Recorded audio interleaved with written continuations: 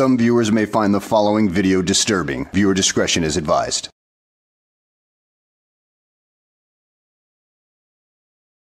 Well, hello and welcome back to the channel, everybody.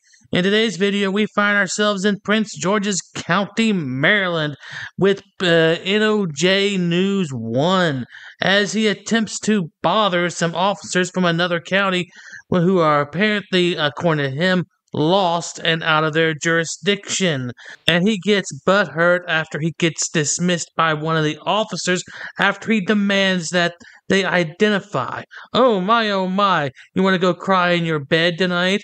But at any rate, let's go ahead and sit back, relax, and enjoy the show. Alright, we got a Montgomery County police sitting over here in Prince George's County, y'all.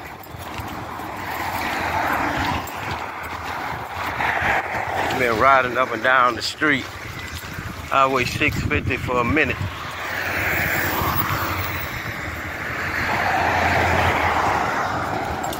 They can't come out here and enforce no laws, but he's sitting over here in Prince George's County.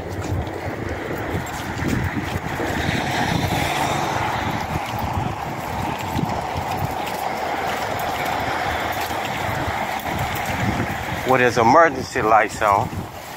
This is car 1821473, and we're at the Bank of America building in Prince George's County, y'all.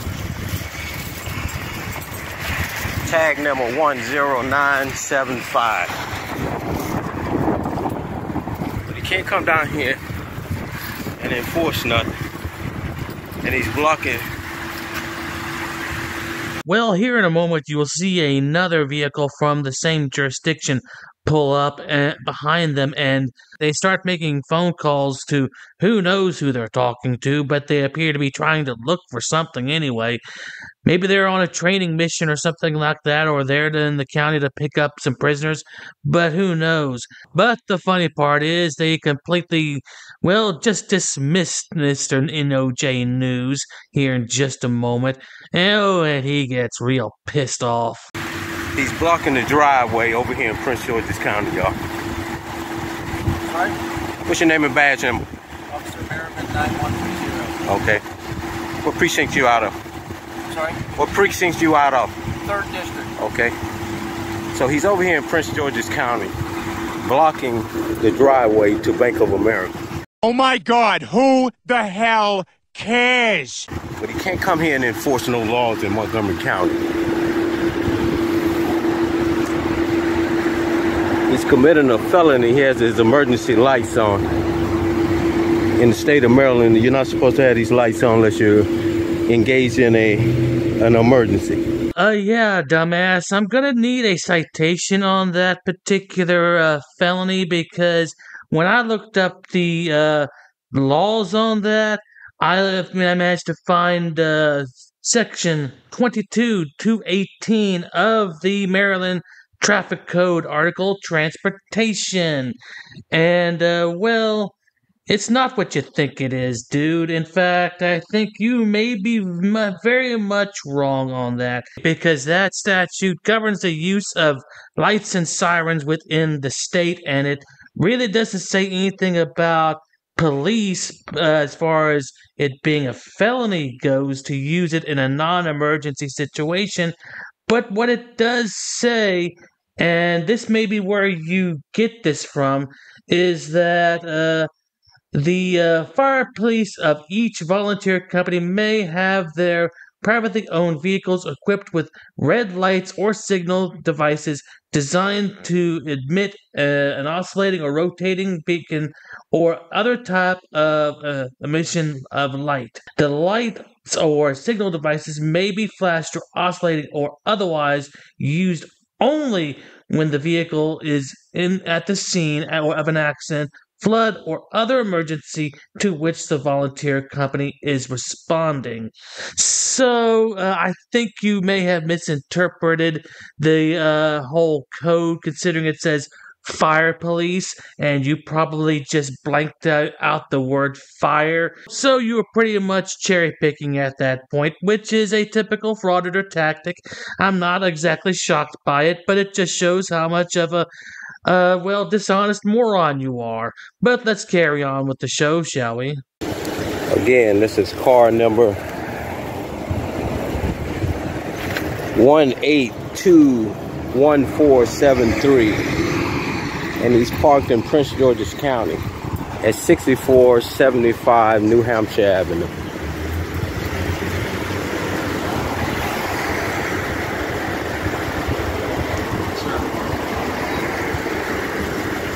Yeah, I'm right in front of the next car. We got a second one in Prince George's County. This is tag number 07827.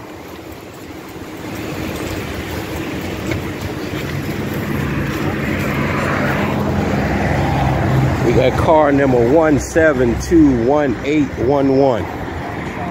Then it goes to the How you doing? What's your name and badge number, officer? Why? Why? It's your protocol to give me your name and badge number when I ask for it. Say again? I'm not even dealing with you.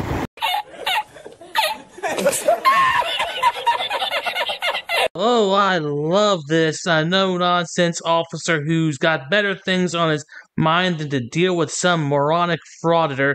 He's out on a mission and he's looking to complete it. It's as simple as that. And oh, by the way, I'm going to need another citation, especially for the code that you think exists in their department about identifying themselves. Yeah, you really need to quote that code if you know it. Otherwise, you're just pulling it out of your ass and or cherry picking. Either way, it doesn't look good on you. I asked you your name and badge number, servant. We're not dealing with you. Okay, we'll be down there to make a complaint on this officer. He doesn't know his protocol. Oh, poor baby. Is it called District Plaza? District Plaza is a pawn shop. Okay. This right here is a tyrant, a terrorist to the American people right here. Oh, just because he doesn't want to answer your questions, that makes him a tyrant. Well, I'm surprised that being a tyrant has such low standards, because if that were the standards of everybody, then all you frauditors would be tyrants yourself, because you say you don't answer questions. So you might want to rethink the qualifications on what a tyrant is, because you just set the bar so damn low on that. I mean, you could qualify as a tyrant or any other frauditor. Yes.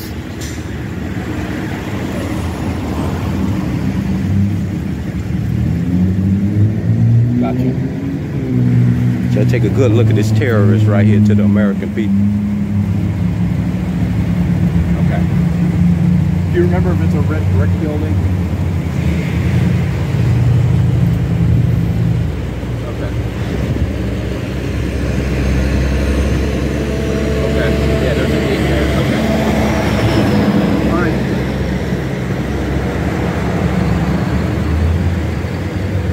Okay, perfect. Thank you very much. I'll take a look.